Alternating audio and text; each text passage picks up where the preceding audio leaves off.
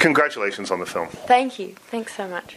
This is one of those iconic kind of characters that you've heard about ever since you were a kid. Tell me a little bit about taking on the role of Alice and if there was any trepidation on your part.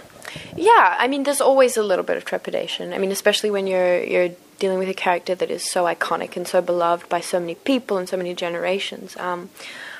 But there's also a certain amount of realism to it, in that you know that you can't please everyone and not everyone's going to be pleased. So it's more just making the character your own and feeling comfortable in the decisions that you make. And that's really just what me and Tim decided very early on, that it was important for us to really just to make the character ours. Yeah. How did you do that? What sort of Alice can we expect to see in this film that maybe we haven't seen in the other adaptations or read about in the book? Well, in our story, Alice is 19, and she's returning to Wonderland for the first time since she was 7, and she doesn't have any recollection of that. But the way in which I identified with Alice was that she's a young woman. She's 19. She's at that age that I'm at, where a lot of young women are also experiencing these pressures or expectations of society or family that is sort of uncomfortable in a way. And what I think is so great about Alice and in this story is it's her coming back to herself and finding herself again, and also sort of being reassured that you have to do what's fulfilling for yourself, and you kind of have to be in control of that in your life, and that's an important thing for young women to be reminded of.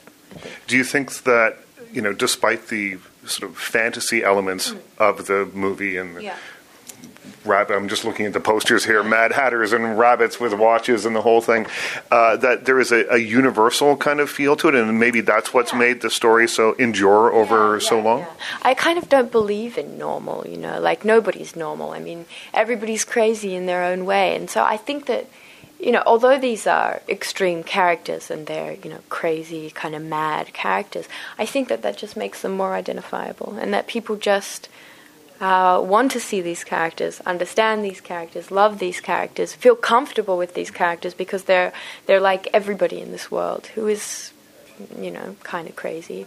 There's no normal, really. I mean, how do you define that? So... Well, they often say there's more people on the outside than there are on the inside. Which is why I think Tim is so perfect for this, and why I think so many people understand this. Everybody feels like an outsider in their own world, more or less, or has at some time in their life, and so it's a very identifiable story. Absolutely. This is just physically shooting this must be much different than some of the films you've made recently. I think of Defiance. I think of the television show In Treatment. Oh, yeah. You've been working, doing much different kinds of things. I would assume a lot of this was shot against a green screen. I would assume that maybe you're not in the same scene sometimes when you're very small. So tell me just a little bit about adjusting from doing very realistic sort of dramas like In Treatment to something like this. Yeah, well... 90% of this film is green screen, and that's a really bizarre way to work. I mean, and I come from that background of very small independent films, sort of experimental work like In Treatment, which was fantastic for me. And so coming to something like this is bizarre and crazy and weird. And I mean, the process in which it was made is very much emulates what Wonderland is like, because so much of it doesn't make sense, and so much of it is weird and comical, and you're kind of going, what am I doing here? And which is exactly what I think it's like for Alice in Wonderland.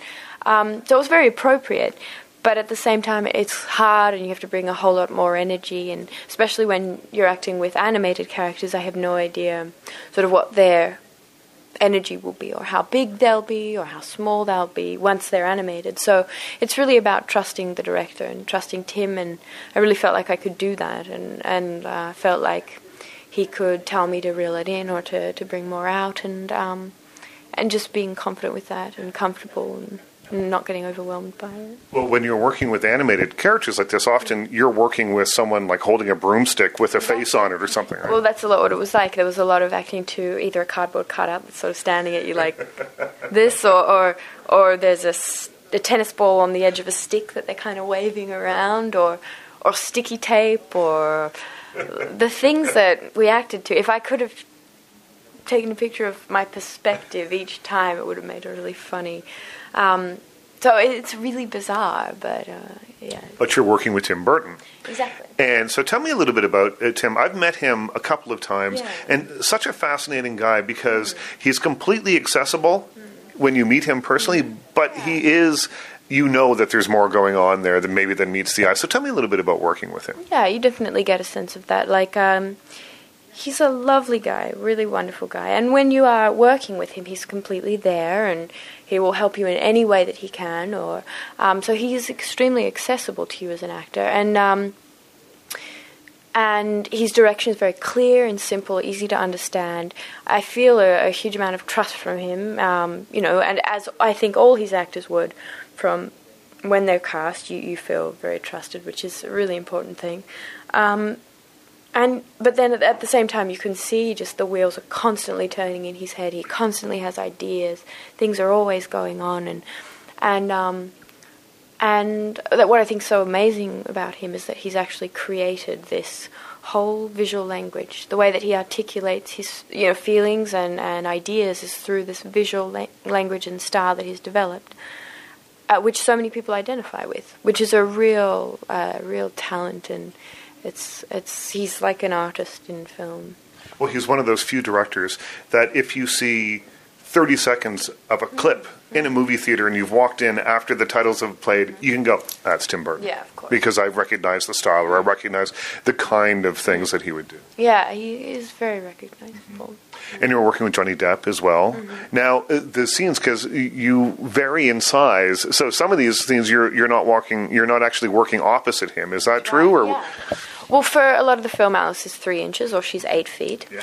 So, or she's on the Mad Hatter's hat, or on his shoulder, or in his pocket. So the filming was, in scenes like that, they were usually shot separately. I would shoot my stuff, and then Johnny would shoot his. But it was just so great when we could actually do a scene when we were both the same size, and they did develop, a couple of techniques so that when we were different sizes, we could do the scenes together. Now, this is a big movie coming out. It's will likely be the biggest success of any movie that you've been in. I think it's fair to say. Are you prepared for what's probably going to happen after this movie opens to your career? And sort of personally, it's a different world. It's like Alice going down the wonder, down the rabbit hole of it. Yeah. Well, I don't really anticipate anything. I'm not expecting anything, and I just take things as they come, one day at a time. And that doesn't overwhelm me if I do it like that, which is good. And I think probably to a certain extent I'm in denial as to I don't really know what will happen, so we'll see. But yes, I feel prepared. It must be exciting. Yeah, it's wonderful. It's been a long process, so it's great that it's coming out. Yeah, how long a process? I mean, special effects films like this take a while. Yeah, it's almost been 2 years. I mean, I got the role when I was 18, and I'm now 20. And the film was shot in 2008, at the end of 2008. So it's been a while. Yeah. It's been a long time. Well, congratulations on it. Thank you so much. Yeah, nice lovely to meet you. Yeah.